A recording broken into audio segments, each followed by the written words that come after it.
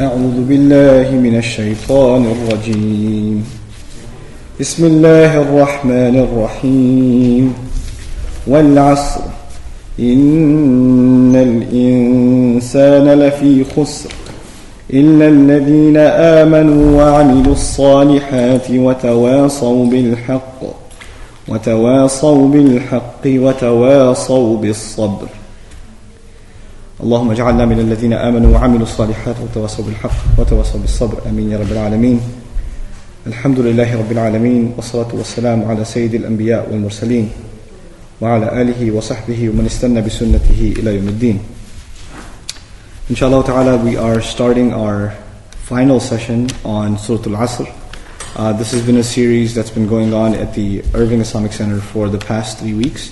And we've been trying to wrap up some lessons from Surah Al-Asr since then, but hopefully we can get to the conclusion of it bi'idhnillah today. What we've already covered are the first 2 ayat in a lot of detail, and we are going to spend a good amount of time discussing the final ayah and the relationship between the 4 pieces of that final ayah. Even in regards to the last ayah, a lot of commentary was already offered in the last session, but we'll just go and do a basic overview inshallah ta'ala and wrap things up. The first things first. In the world we live in, and as we live, we already mentioned that the 4 conditions of success that Allah mentions in Surah Al-Asr are not associated with success in the world around us. In other words, if you ask any person, an average even Muslim or non, when you ask them what it means to be successful, the things that don't come in their mind are iman, or righteous deeds, or enjoining truth and enjoining patience and pursuit. These are not the things that come in their mind. Career, education, wealth, establishment, family. These are the kinds of things that come in people's minds when they think about success. So the first thing that the surah is demanding from us as far as our change in attitude is really, it demands from us to think about success and failure in a way that most people don't. And this sets us apart from everybody else. Then, when you do experience this change in thought, then before this change, the things that seemed unimportant or irrelevant or minuscule become very heavy. And the things that used to be really, really important become less and less and less important. The way you prioritize things, it changes, because of the attitude demanded in these last 4 conditions to salvation. Now, as far as the first condition is concerned, and we're just talking about just a common observation. I'm not going to use much academic terminology today because we're done with that part of the surah study before. A lot of people don't associate iman with anything other than just a statement. They just say, La ilaha illallah, Muhammadur Rasulullah, I'm done. Sallallahu alayhi wa sallam. Maybe a little bit of, we just go to the masjid sometimes, pray some, not even regular prayer, maybe Jama'ah, right? But the idea, why do Muslims behave in this way, the vast majority of them, obviously you could claim it as a lack of knowledge, but really what it is an attitude. And the attitude is, I'm already saved because I have iman. Iman is the only condition. Now there are 2 problems with that attitude. The first problem is the assumption that we have iman. The second problem is the assumption that iman alone is enough. So the 2 problems with that. So let's address the first problem. To assume that we have iman, we first have to understand what does it mean to have iman. And what it means what iman means is 2 things. You could think of it from a legal point of view, and you could think of it from a reality point of view. From a legal point of view, anyone who says La ilaha illallah, anyone who says Muhammadur Rasulullah sallallahu alaihi wasallam has what? They have iman. When Allah says Ya ayyuhalladhina amanu, those of you who believe, who's He talking to? Anyone who says the shahada. Everyone who says the shahada is included in that address. When you look at someone who says Assalamu alaikum wa rahmatullah wa barakatuh, if they say salam to you, what's your automatic assumption about them? They have iman. They've met that baseline condition. So this however is from a worldly, legal point of view. Legally speaking, anyone who claims to be Muslim is Muslim.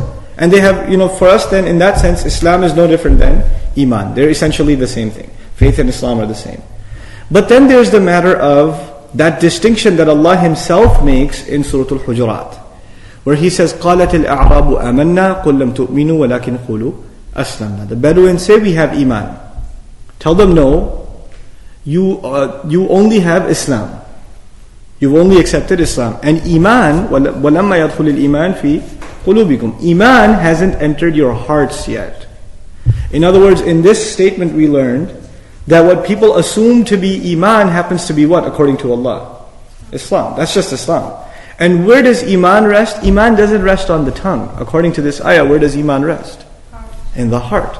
So now it's a change of thought. The one who assumes that they have Iman based on what they said with their tongue is already being given a change of attitude. They're being told, no, Iman is something else. It's in the heart.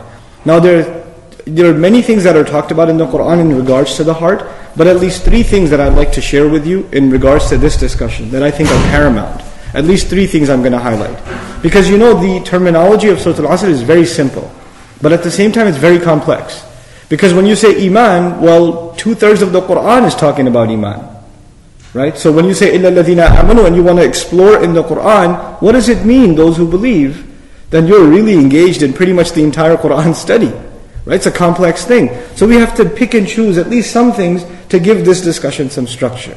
What does it mean to have Iman in the heart? Well, what I'm going to reduce this discussion to is there are 3 things that Allah mentions predominantly that rest inside the heart. There are 3 things inside the heart. The first thing we just mentioned. What is it? Iman. Right? وَلَكِنَّ اللَّهَ حَبَّبَ إِلَيْكُمُ الْإِيمَانِ وَزَيَّنَهُ فِي قُلُوبِكُمْ. So that's the first thing inside the heart. The second thing we find is revelation. The Messenger ﷺ was told, نَزَلَ بِهِ الرُّوحُ الْأَمِينَ عَلَى قَلْبِكَ. The angel Jibreel, he brought it down on your heart. Revelation came onto the heart of the Messenger ﷺ. When Allah talks about the people of knowledge, He says, بَلْ هُوَ آيَاتٌ بَيِّنَاتٌ فِي صُدُورِ الَّذِينَ أُوتُوا الْعِلْمِ in Surah Al-Ankabut. These are miraculous signs in the chests of those who have been given knowledge. In other words, the second thing inside the heart, the first thing is Iman, the second is revelation. Revelation. When we memorize Quran, when we internalize the reminder of Quran, if we really internalize it, it's not on your tongue and it's not in your head. Where is it? It's in your heart. فِي صُدُورِ الَّذِينَ أُوتُوا الْعِلْمِ. In the chests of those who've truly been given knowledge. And it's interesting that Allah put knowledge there, because usually we associate knowledge with our mind, not with our chest, not with our heart, right? So He combined those 2 concepts together. So the first thing was Iman, the second thing was the ayat, the revelation. The third thing that's mentioned, associated over and over again, among others, there are other things, but the thing that's associated most with the heart is actually dhikr, remembrance. Remembrance and reminder. That's associated constantly with the heart. So Allah Azza wa Jalla says, وَلَا تُطِعْ مَنْ أَغْفَلْنَا قَلْبَهُ عَنْ ذِكْرِنَا. Don't follow the one whose heart is void of our remembrance. So what's missing from the heart? Remembrance. He says, أَلَا بِذِكْرِ اللَّهِ تَطْمَئِنَّ الْقُلُوبِ. Know that by the remembrance of Allah, hearts become tranquil. So the third thing associated with the heart is remembrance. By the way, the climax of Iman, when your heart is full of Iman, you know what the word for that is? The word is sakina. When your heart is completely filled with Iman, then the gift of that Iman, which we talked about last time, the fruit of that Iman is sakina, which is what Allah talks about in Surah Al-Fath. In Surah Al-Fath He mentions that Allah sent sakina on the believers into their hearts. Okay? But that's a separate topic. So the 3 core things that I wanted to mention in regards to the heart were Iman itself, then the ayat, and then the third, dhikr, remembrance. I mentioned these 3 things because all of these 3 things are actually part and parcel of the same thing. In other words, when you have ayat in your heart, what does that increase? Your Iman. When you remember Allah, what's the best way to remember Allah? The ayat of Allah. And when you remember Him through the ayat, then Iman increases. And how do I know these 3 things are connected? Let's turn to Surah Al-Anfal for a moment. This is the 8th surah of the Quran. إِنَّمَا الْمُؤْمِنُونَ الَّذِينَ إِذَا ذُكِرَ اللَّهُ وَجِلَتْ قُلُوبُهُم. The true believers are those when Allah is mentioned or remembered, their hearts tremble. When Allah is mentioned or remembered, their hearts tremble. So what is now mentioned next to the heart? Remembrance. ذُكِرَ اللَّهُ وَجِلَتْ قُلُوبُهُم. We're in the same ayah now, I'll go on. وَإِذَا تُلِيَتْ عَلَيْهِمْ آيَاتُهُ. When His ayat are recited onto them. Now what else is in this ayah? The ayat. There's remembrance and there's ayat. What's the only thing left? There were 3 things, right? There's the remembrance, there's the ayat. What was the third thing? Iman. زَادَتْهُمْ إِيمَانًا وَعَلَى رَبِّهِمْ يَتَوَكَّلُونَ. These ayat increase them in terms of iman, and they continue to place their trust in their master exclusively. Right? So the three things are put together by Allah Azza wa Jal. Now, so in other words, the first change of attitude, how do I know if I even have iman? Do I have these three things? And how do I know if I'm really counted among those who believe? When Allah is mentioned, what happens to my heart? When the ayat are mentioned, does my iman increase? Do I feel something? And especially the easiest gauge of that is the salah. Because Allah says to Musa alayhi salam, أَقِمِ الصَّلَاةَ لِذِكْرِ, establish salah to remember me. The easiest gauge of iman is salah. And you know how connected salah and iman are. This will come up again later on today. But you know how connected salah and iman are? Allah Azza wa Jalla says in Surah Al-Baqarah, in terms of not wasting the deeds of the believers, Allah Azza wa Jalla mentions in the Quran, وَمَا كَانَ اللَّهُ لِيُضِيعَ إِيمَانَكُمْ. Allah would not be one to waste your iman. You know when the Qibla was changed?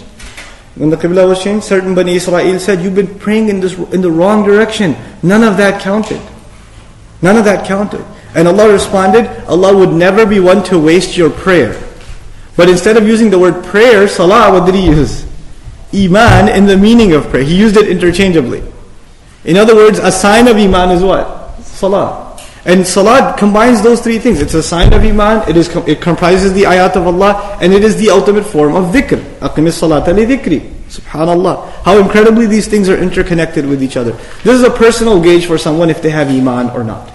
Yet last time I mentioned some fruits of iman. I'll complete that discussion today, inshallah ta'ala. But before I do, the second fallacy. The first fallacy was the assumption if we have iman or not.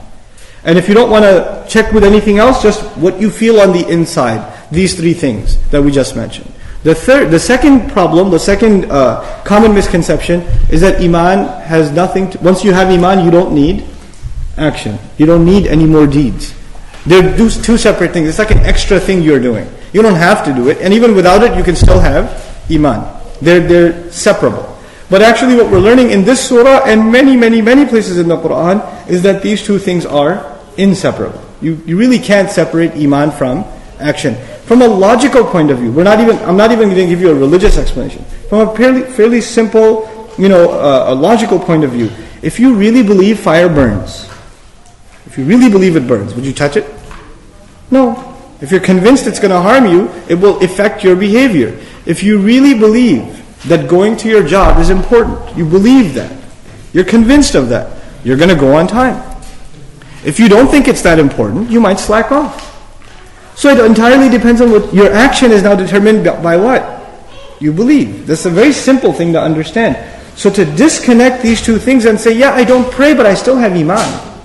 Or I don't concern myself too much about halal and haram, or I don't concern myself too much with the commandments of Allah Azza wa Jal, but I still have iman, that's a fallacy. These two things are necessarily intertwined and connected. They're connected. And actually, Allah Azza wa Jal, sometimes He talks to the believers and He says, what kind of iman is this? What kind of iman do you people have? He says, Ya ayyuha alladhina amanu, lima taquluna ma la taf'alun. Those of you who have iman, why do you say what you don't do? The criticism in that ayah, you have iman, but what's not there? Action. What kind of iman is this that you don't have action? Similarly, he says, Ya ayyuha alladhina amanu, ma lakum idha qila lakum unfiru fi sabilillahi thaqaltum ila al-ard. In Surah At-Tawbah, he says, those of you who have iman, what's wrong with you? Whenever you're told, come forward in Allah's path, your feet get planted into the earth. You don't move forward. In other words, Allah is calling you to action by challenging whether or not you have iman. They're connected together. They're inseparable. So this change of attitude, before you think about anybody else, you and I have to experience this change of attitude. It's one thing to talk about this relationship in theory and to study it, and to talk about the different scholars who gave evidences, academic evidences for the relationship between iman and amal. But it's another to internalize that and say, my iman will not survive if I don't have actions. Now, one of the proofs of iman is inside, whether you feel it or not. What's the other proof of iman now? Actions. So, iman is proven now for yourself. Does your action reflect iman or no? That becomes a good formula for yourself and myself, whether or not the iman inside our hearts is manifest. By the way, in that same ayah, where Allah told them, you don't have iman, you only have what?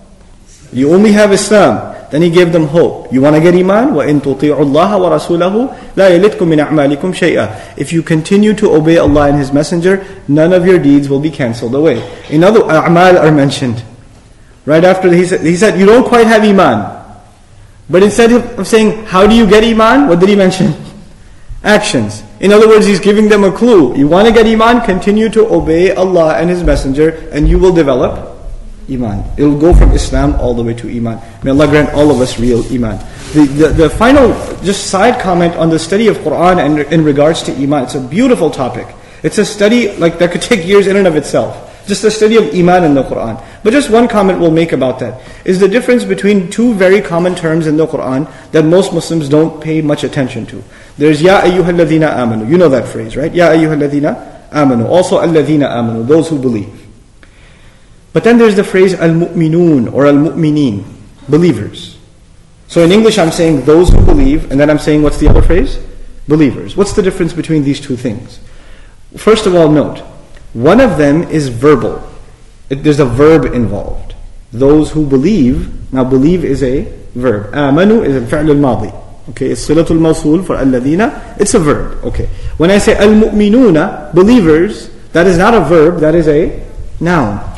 Now rhetorically in Arabic, the difference between a noun and a verb is temporary, it's not stable, but a noun is permanent, fixed.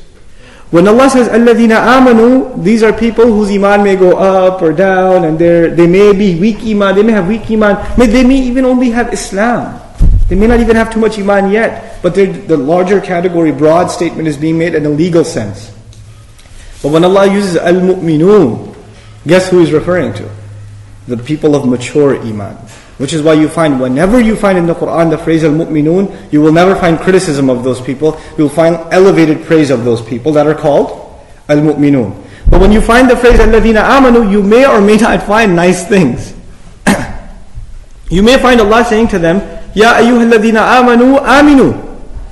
Those of you who believe, believe.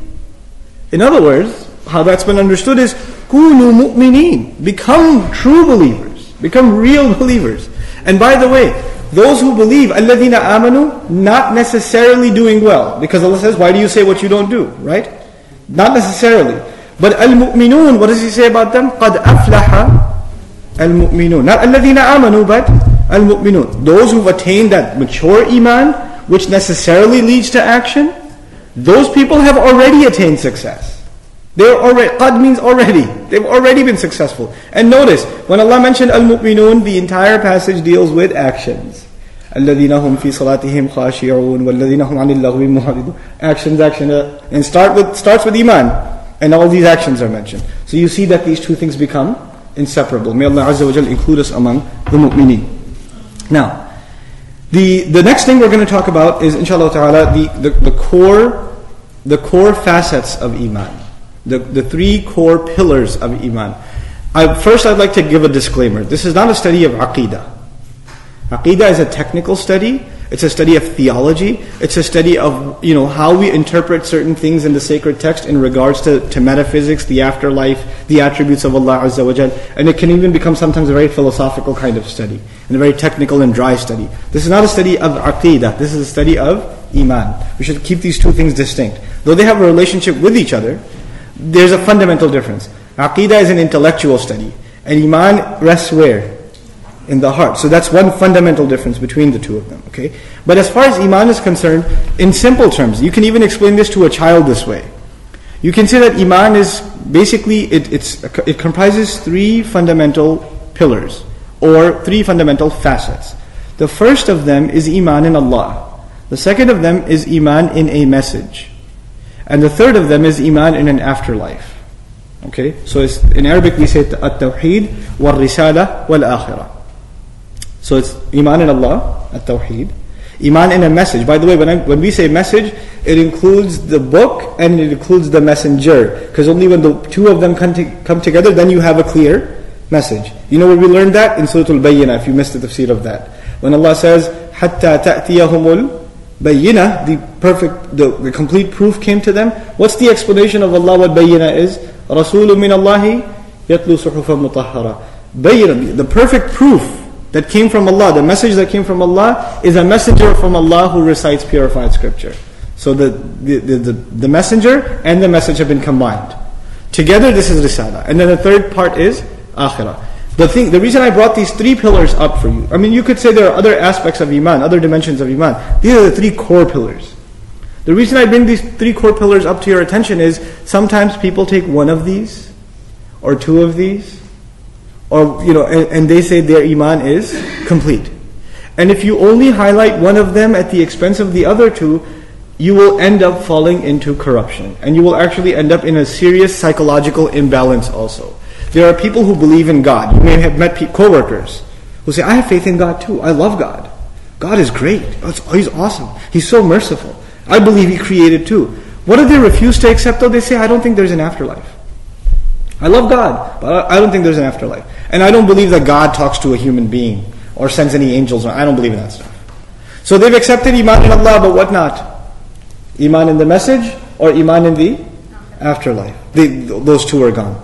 Now what's the problem with that? You see that the fundamental problem with that is, now what does Allah want from you? How do you know what Allah wants from you? Okay, there's a God. Up in the heavens, we don't know anything. We can't see Him. We see His power manifest, but we don't know what He wants from us. Was I created for a purpose? If I was, I guess since He created me, He should be the one telling me my purpose. But since I don't believe in any message, I don't believe in any messenger that He sends, I guess I will decide for myself what my purpose is. So even though you have Iman in Allah, you have no regard for what He wants from you, because now who's in charge of you? Yourself. Then there are people who highlight the belief in the message, right? The message, and they ignore the akhirah, or they ignore tawhid. And each of these is a discussion in and of themselves. But the point I wanted to highlight is, these three core concepts of Iman are the subject of Makki Quran. The Meccan Quran revolves around these three things: establishing belief in Allah, establishing belief in the message, and establishing belief in the Akhirah. These are the three core things. When these three things become strong and solid, then what happens? Now you have Iman. Just one slight thing that is of importance to common Muslims that should just kind of get mentioned in passing, though when we get to those surahs in Quran, it'll come in more detail. Iman and Risala. A lot of times when people talk about Iman, even faith, what comes to mind? Faith in God.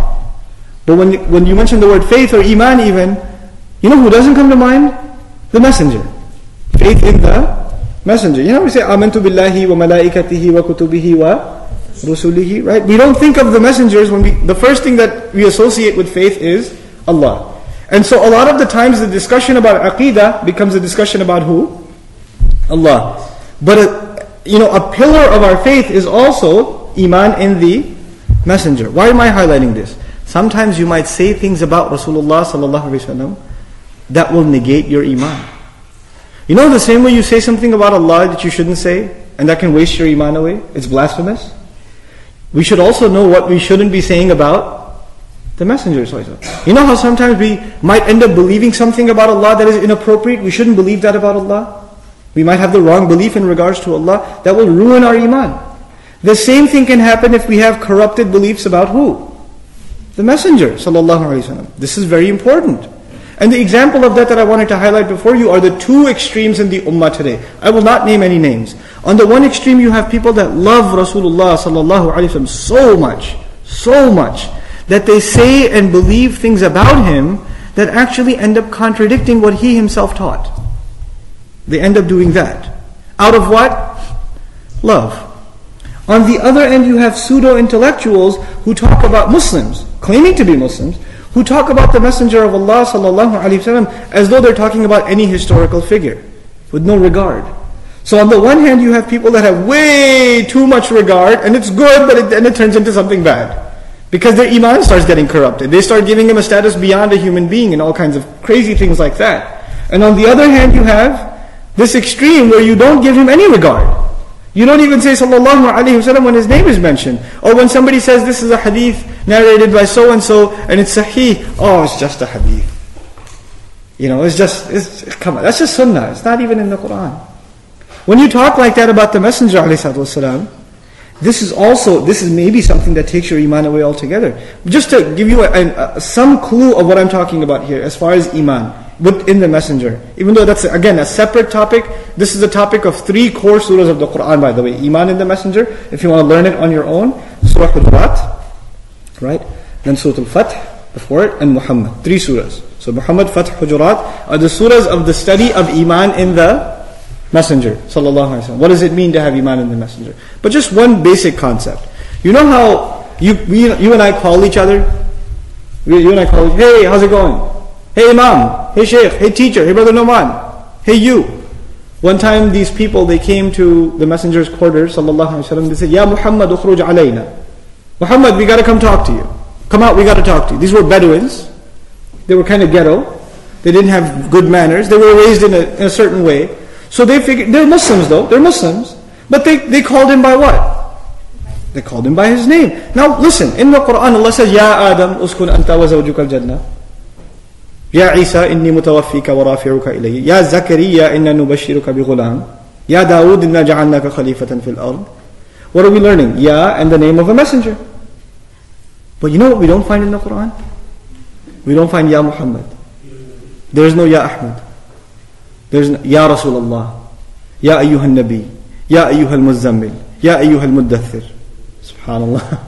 The way Allah talks to His messenger, He doesn't even call him by his name. So much respect. And even when He mentions his name, He says Rasulullah next to it. Muhammadun Rasulullah walladhina ma'ahu. Ma kana Muhammadun aba ahadin min rijalikum walakin Rasulullah. Right? وَمُبَشِّرًا بِرَسُولٍ يَأْتِي مِن بَعْدِ اسْمُهُ أَحْمَدٍ. SubhanAllah. Over and over and over again. Now, the thing I wanted to highlight, these guys came out and said, Ya Muhammad ukhruj alayna. What did Allah say? By the way, did they insult him? Did they use bad language against him? Did they say something inappropriate? No, they called him by what? His name. His name. Allah says, وَلَا تَجْهَرُوا لَهُ بِالْقَوْلِ كَجَهْرِ بَعْضِكُمْ بَعْضًا أَن تَحْبَطَ أَعْمَالُكُمْ وَأَنْتُمْ لَا تَشْعُرُونَ. Don't you call him like you call each other, making your voices loud, because all of your deeds may be seized, and you won't even know. When does someone's deeds don't count? When are someone's deeds useless? When they don't have iman. When you don't have iman, none of your deeds count. If you have iman, then your good deeds count. You know, there are people who do good deeds without what? Without iman. And Allah says about them, they will bring their good deeds, وَقَدِمْنَا إِلَى مَا عَمِلُوا مِنْ عَمَلٍ. They will bring their good deeds forward, will turn it into scattered dust. فَجَعَلْنَاهُ هَبَاءً مَنْثُورًا. In this ayah, which iman did they violate? The iman with the messenger of Allah, sallallahu alaihi wasallam. This is a critical part of iman. So when I say iman, when we read iman in this ayah, we should know this. Now I'm going to quickly run through because of the shortage of time, and I really want to finish Surah Al-Asr today, inshallah, are the fruits of iman. Number 1, the greatest fruit of iman is tranquility, peace of mind. No one will enjoy peace of mind like the one who has real iman. So if you don't enjoy tranquility in your life, guess what's missing? Iman is missing. This is the first fruit of iman. Because what does this tranquility come from? You come to terms with the fact that no injustice will go unanswered, no suffering goes unnoticed, no deed goes unrewarded, no affliction except it comes as a test, and then it becomes a means of forgiveness. With every difficulty, you have iman that there's going to be what? إِنَّ مَعَ الْعُسْرِ يُسْرًا. This puts you at ease.